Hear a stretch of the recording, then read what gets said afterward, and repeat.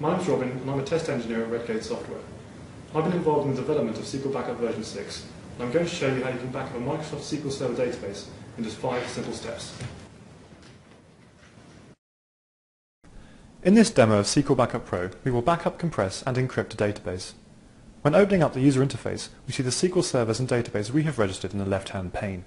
We have specified a location and the GMT time zone for our SQL servers. By clicking separately on the databases, we can view past backup and restore activity for each database. We start the backup process by clicking on the backup wizard.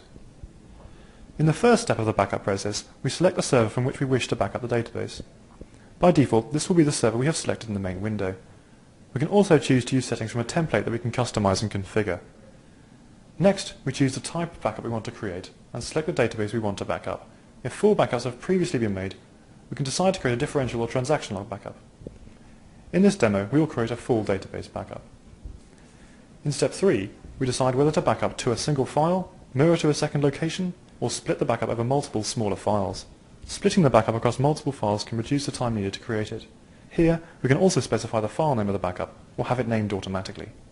If we need to purge older backups as part of the process, we can choose to override existing files, or delete existing backup files by age or quantity. If you want to copy the backup to a network location, we can also configure in the step to which folder the backup should go, and whether to purge existing network copies. Next, we can select one of 4 compression levels for our backup. With SQL Backup's high-performance compression levels, you can optimize your backups for speed or size. If you are unsure which compression level to use, the Compression Analyzer helps us by sampling data to suggest the best compression level for the size of our database.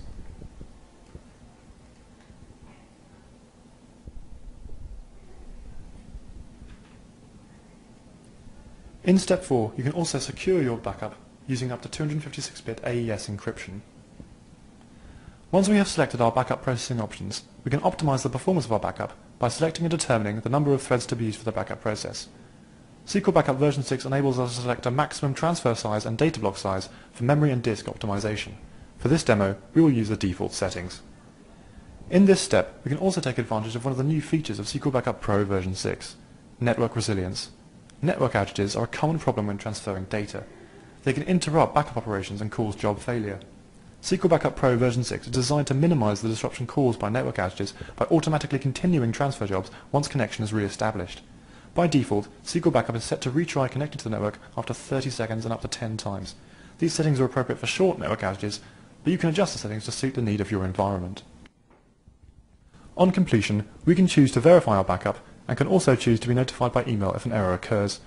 You can modify the email settings and choose to receive warnings or be informed about any outcome.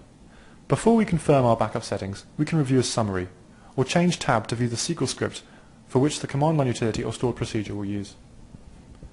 We can now run our backup.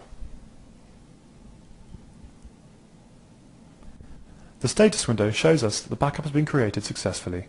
The activity history and timeline have been updated, and, if you have chosen it, email notification of the backup has now arrived. Being able to see the activity of past backups and restores in the timeline is useful for planning and checking when next to run backups on this server. And that's it. If you'd like to see how your backup routines can be strengthened with SQL Backup Pro, please try our free, fully functional and supported 14-day evaluation of SQL Backup Pro. If you have any additional questions, please contact our dedicated sales and support teams here at RedGate. Thank you for watching this demo.